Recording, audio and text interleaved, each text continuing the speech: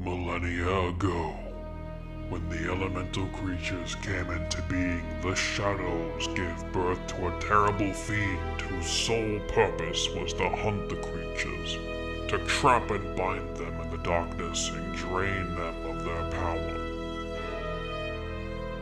He is known among the protectors as Umarak, which in their tongue means shadow. English, motherfucker! Do you speak it?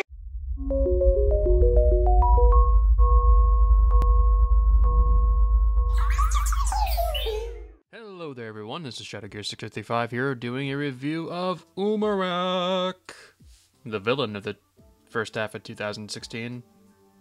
And a little bit of a spoiler, I kind of really love him. Okay, so yeah, here he is. As in the intro stated, he's like the hunter. He hunts the great beasts, who are kind of just the great beings of this generation. I don't know, maybe. I don't... If they all predate most of the figures we know now, then I guess they're more important than ever? I guess? I don't know. But yeah, here's Umarak in all of his glory. My, yes. Alright, so first off, let's just start out with the legs, as I usually do. The feet are a bit interesting because they're these, you know, technicky, like very technicky, with 3 Hordika necks per leg. That's super interesting. I mean, we usually don't see stuff like this in CCBS builds. Then again, this new wave of Bionicle, as well as some of the more recent Star Wars Synstration sets, they've been messing around with more Technic stuff, and I've been digging that. I think that's really cool. The look of the legs is nowhere near as smooth. Well, smooth perhaps isn't the right word. It clashes with the CCBS build, as in this whole upper body is more or less CCBS for the exception of these legs, and it clashes just a tiny bit. But I think it's okay. I like the way it looks. The little green toesies I like. I love this color trans green still. It's beautiful, beautiful looking. Feet are good. These little spike pieces in dark red. Oh, I'm happy to have them. I mean, I don't have a use for them right now, but I know that's a piece I'm probably going to be using in the future for something. I don't know what.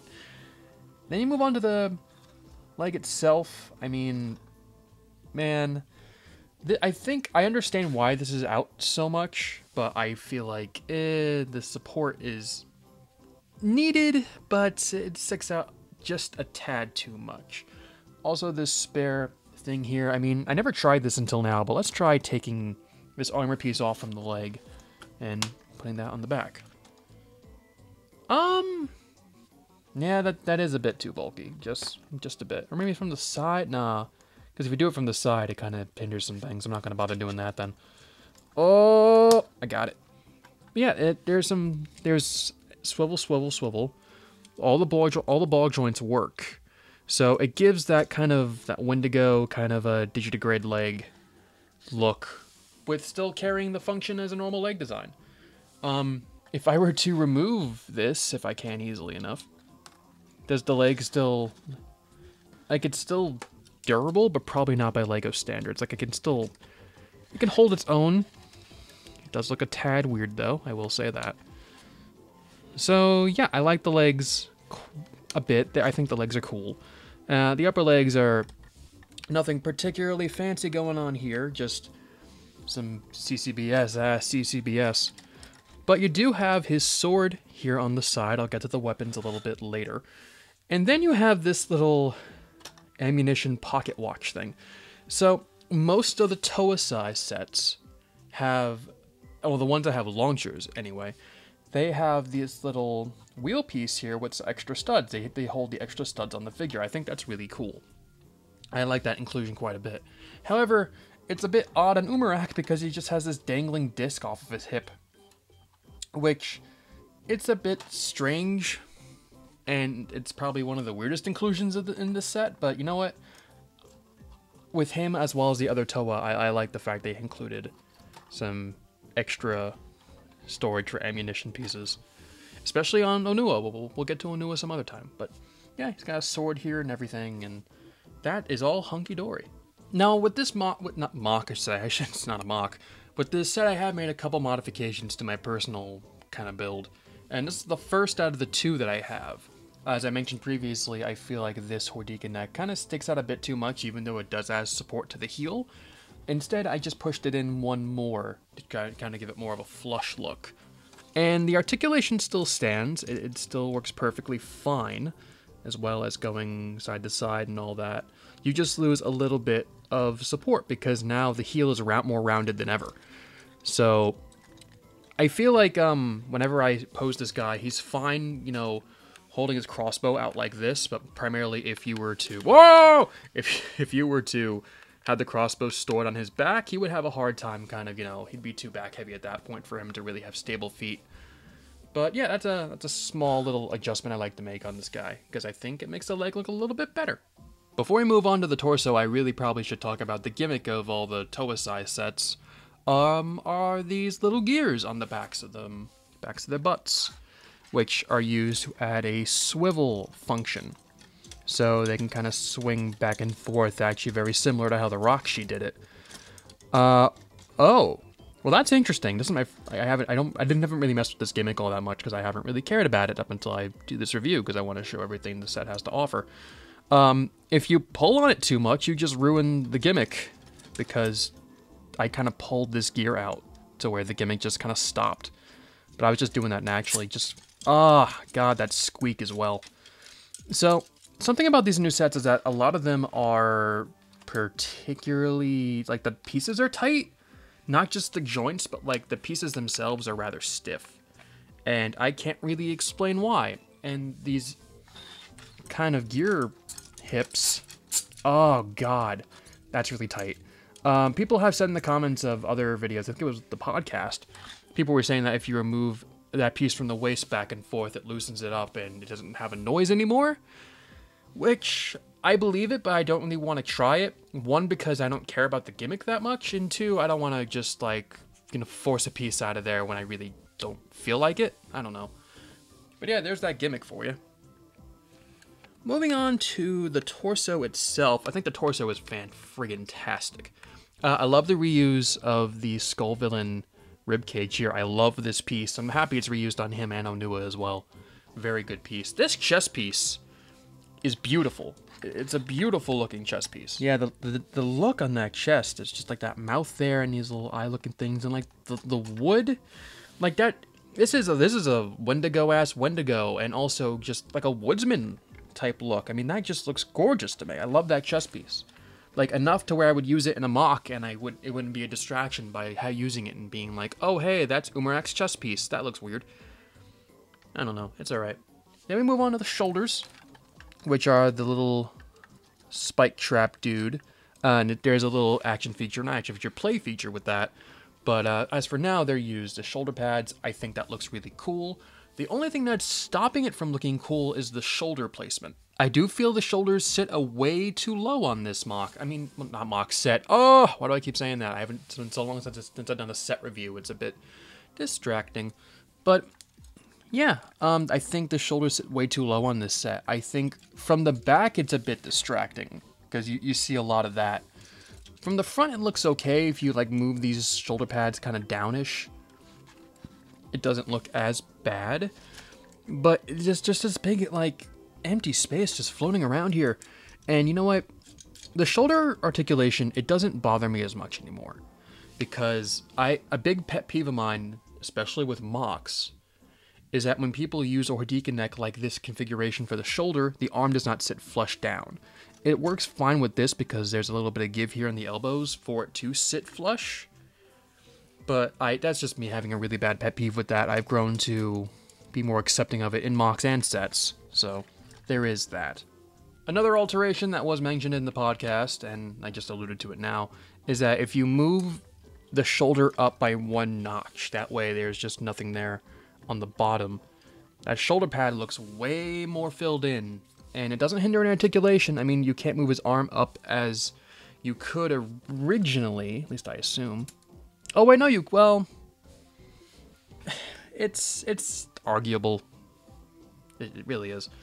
But I like the look way up more. It makes his arm more in proportion to his body. Like the fist kind of stops here at the side of the leg, like kind of right around there. That works perfectly fine. Shoulders more filled in. He just looks more together. I love the way that looks. I think that looks really nice. Arm itself, nothing really cool to write home about. Our nice recolor that we have is this Hero Factory arm, or CCBS arm. I've been better about that. I haven't called it Hero Factory in quite a while. But you do have this arm piece with the little hole right there. They don't take advantage of it, but for a mockist, it's always great to have that kind of piece in a different variety and different style. And then we move on to the head. I love the way this mask looks quite a lot. Although it does fall into the realm for me personally to where the mock is so, not the mock, the mask is so distinctive. I can't really see it as anything else but Umarak's mask. Kind of the same thing with Makuta's and Akimu's mask as well. And don't worry, we'll get to Makuta's mask as well. But yeah, it's a really cool, just translucent mask with some, black, kind of black printing built into it. That's him without his mask. I just love the way this thing looks. It looks like candy. This thing literally looks like a piece of just like hard candy. It's beautiful. And then we move on to the biggest elephant in the room, which are these horns. To be honest with you, I don't know if the community is really up in arm about these horns. Up in arm about these horns. That's what I said. These horns look cool to me. I think they're just large enough and ridiculous enough to really sell me on them. And also, like, they're not as fragile as, like, Skull Bashers, for example, when it comes to knocking off the mask. Because if I flick it, the mask doesn't come off. But if I really just hold down the head, I can knock that mask off. Also, there is the inclusion of a new eye stalk piece back here as well, which isn't too different, but there's not as large of a notch behind the head to knock off the mask. So there is that.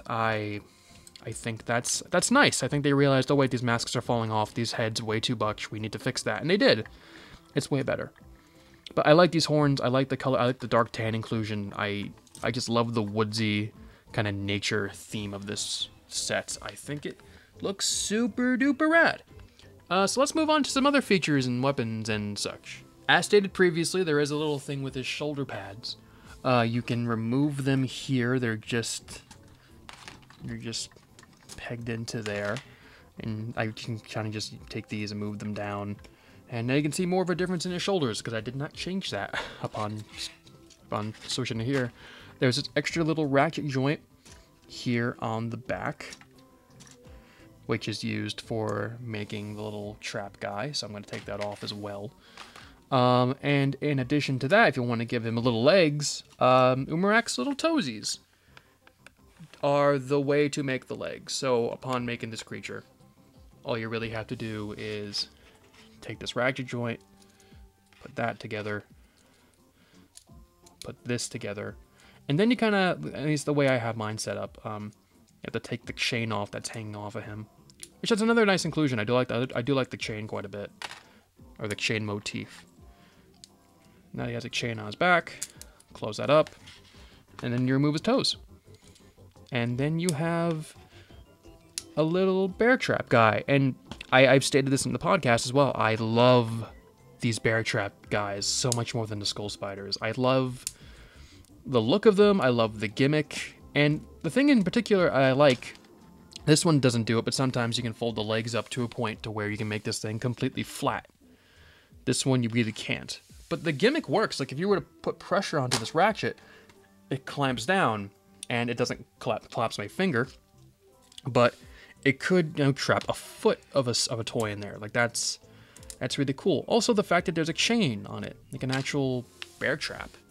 Like I love that little gimmick. You know what, Umarak, he looks a little more slender now, but it's just a little extra bonus for him. I do like the inclusion of this sixth one that we don't get with Kopaka. But we get one with Umarak, and it's a play feature with the set. That's cool. I love that a lot. Next, we move on to the weapons. I'm going to cover this first. There's obviously the crossbow to talk about. But we do have this little sword piece that he has hilted right in his side. So most of you are aware, I reviewed the set Skull Warrior. I built it wrong. I didn't know how to store the crossbow on the back, nor did I know how the staff really worked. And this is not a situation to where you unpeg this and then find a way to put this onto his hand. No, that's not how it works. Instead, rather, you treat this connector here as the hand, and then take this sword, plug that into the hand, and then take that and plug it into the bomb to give it the illusion that it's a big staff or a handle. And then he has his sword. So yeah, I'm not gonna mess that up this time. Although I will say the instructions still don't tell you about this. I came to this conclusion on my own, and I know it's really obvious. I wish it was that obvious for me when I reviewed Skull Warrior. Yeah. But in addition, we do have his crossbow. I'm not going to go through the effort of putting it in his hands because you saw that at the beginning.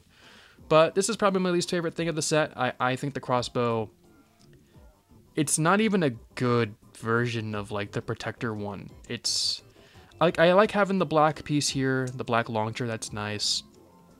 These dark tan kind of spider leg pieces, I like having these as well. It just seems kind of lazy to me, having this little thing. I feel like it could have been built a little bit better. Although you can store this on the back by putting it right here on that.